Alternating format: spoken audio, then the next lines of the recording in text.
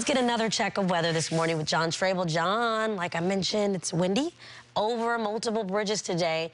What else are you seeing out there on the ground? So we've got lots of changes in this forecast, Raina. Something that you won't be able to miss today is that cooler feel to it. And yes, the winds, as you mentioned, certainly a contributing factor to the cooler feel that today is going to offer up for us. Looking outside right now at the East Bay, there's some low cloud cover sitting right above Berkeley. Not as much of this cloud cover as what we saw yesterday at this time. Visibility is actually holding up just fine for most areas, so that's not something you have to worry about as you get onto roadways.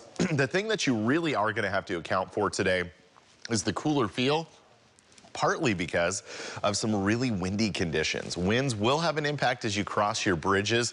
Raina's going to tell you in a second about how wind advisories are seen on so many of our bridges this morning. And one look at our future cast of wind gusts, and well, it's pretty easy to see why. It's not just going to be a windy morning, but well into the afternoon today. Winds steadily from the west and northwest at around 30 miles per hour at times. And that is going to have a big impact on the feels like temperature. So not just a jacket this morning, but likely a jacket that you want to keep around well into the afternoon today, trading in those shorts and t-shirts that we had just a couple days ago. Futurecast shows our cloud cover this morning, a return to sunshine later today, times of low clouds here and there. Wednesday will actually be much the same as today, just a little bit on the calmer side as far as winds go on into tomorrow. 50s and 60s for your daytime highs in San Francisco, and then elsewhere on the peninsula. We're not talking near as many 70s on the map as yesterday, and we're not talking any 80s anywhere in sight. We saw so many 80s on Sunday. Yesterday, a few less, and today, well, they're gone.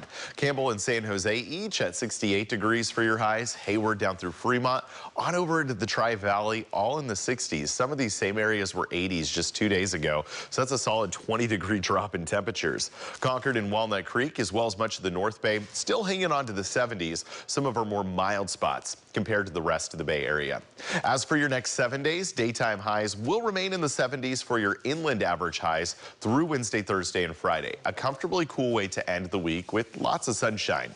The weekend ahead brings daytime highs cooling into the 50s and 60s with a chance of rainfall, and a much needed chance of rain at that, returning into Sunday. Raina. Don, thank you for that. All right, let's get a look at your road.